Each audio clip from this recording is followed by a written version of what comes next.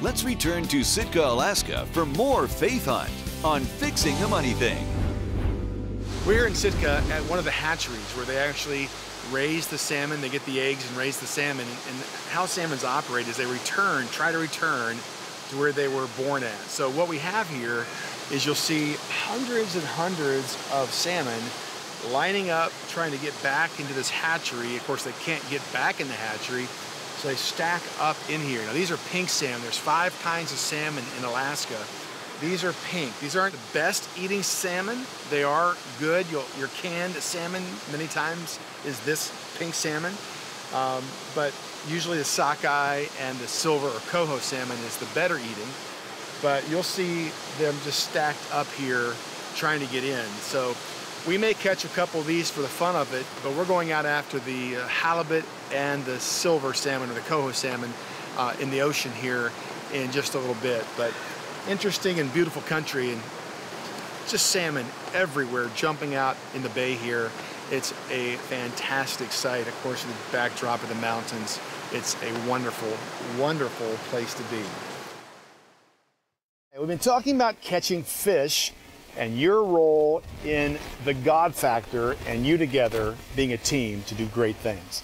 We've been looking at Luke chapter 5, where Peter, of course, and his partners had caught so many fish that the nets about broke and the boats about sank. We kind of emphasized and talked about the natural side. They were washing their nets and how they had to prepare for the harvest, how their discipline, their lifestyle of being disciplined with the common things, taking care of their stuff, prepared them, enabled them to actually catch the harvest that changed their life.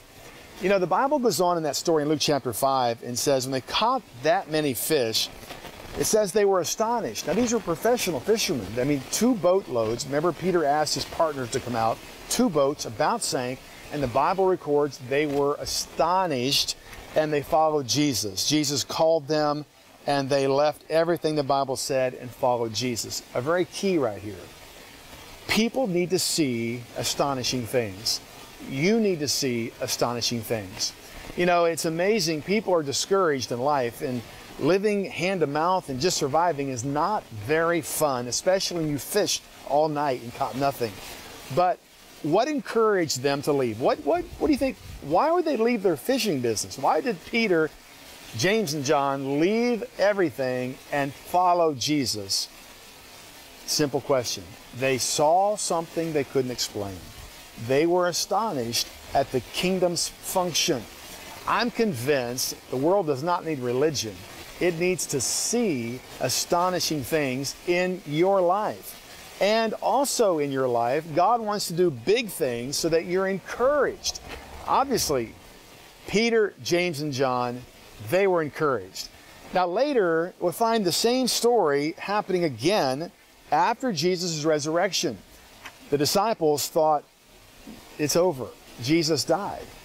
And their whole hope was now vanished. They were discouraged. But Jesus, in chapter 21 of John, he shows up. Peter's discouraged and tells the disciples, I'm going fishing. They said, well, we're going with you. And they're out fishing, and guess what? They did not catch anything all night, just like the first time they met Jesus. Jesus is on the shore and calls to them and says, cast your net on the right side of the boat and you'll catch a catch. They did that and caught a great number of fish. Now, Peter recognized it was Jesus and swam to shore, and they dragged those nets in, all those fish, and Peter was encouraged. Why do you think Jesus did that? Why do you think Jesus met them there at the lake? They were discouraged, and again said, catch the fish on this side of the boat? Because he was reminding them of the kingdom the first time he met them, where he called them to the kingdom's operation, how awesome it is. When they saw again the same thing happen, they were encouraged. Listen, friend, I'm telling you, Drenda and I lived 9 years hand to mouth. Antidepressants. I was not encouraged. The kingdom of God, when it works, it works. It's supposed to work. The kingdom, just like the Bible says, is going to work in your life, and you're going to be encouraged. All your friends are going to be encouraged. And you're going to see some great things happen in your life as you follow the Lord. Stay with us. Gary will have some closing thoughts from Alaska right after this. Hi, I'm Gary Keesee, and you will never fulfill your destiny until you fix your money thing.